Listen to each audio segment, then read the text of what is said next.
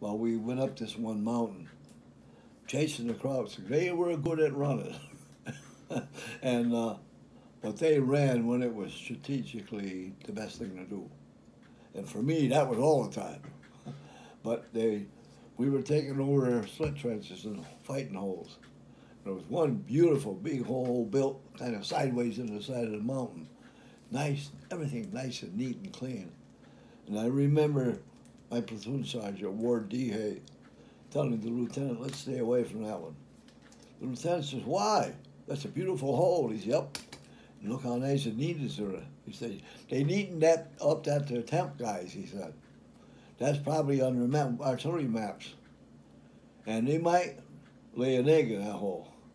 Oh, crap, the lieutenant said, I ain't digging a hole, that's my CP. 4 days later, there was a lieutenant and 3 guys down on the side of that hole, and I was sitting up on the side of it. We were getting, compass directions, stuff with maps, so we were going out on a patrol. And there was 4 guys in the hole, and there was no room for me. And I was the least guy anyway. I was going up, for security with a BAR. And I'm sitting up there eating my can of C rations, and a shell came in right over my head and landed right in the hole.